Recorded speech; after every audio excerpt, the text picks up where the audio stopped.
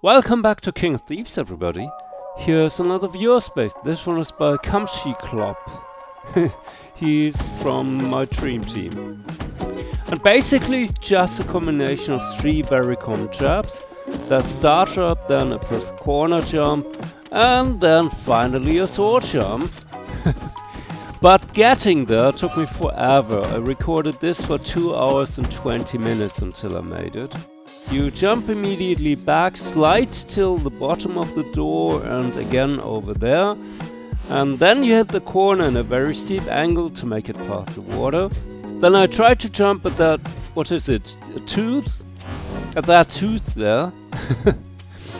And then actually the corner jump worked out most of the time.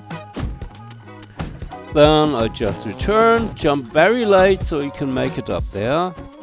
Yeah, and well, that jump. The trick is to use one finger and tap regularly. Not too fast, not too slow. Jump very light here, and then you can make it. And even if you slide down, you can't fumble it. Speaking of which, here's how you die. Like if you slide too short, or if you take a tiny bit too long. Then if you make it down there, you can always fail the plateau reset. And if you make it, I only made the sword jump about 1 in 20 times, so that's why it took forever. I did get better over time, so right here with disable trap, you only have to do the start trap, and then you go straight to the sword jump. And right here it only took 1 loop instead of 3, and then I made it.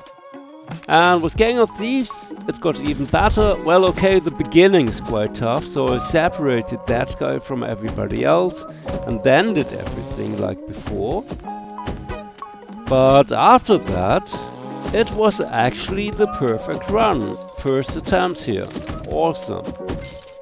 So thanks to Kamshi Club for this layout. Leave a like if you like this video, subscribe for more like it, it's free. Next video on Thursday. Bye!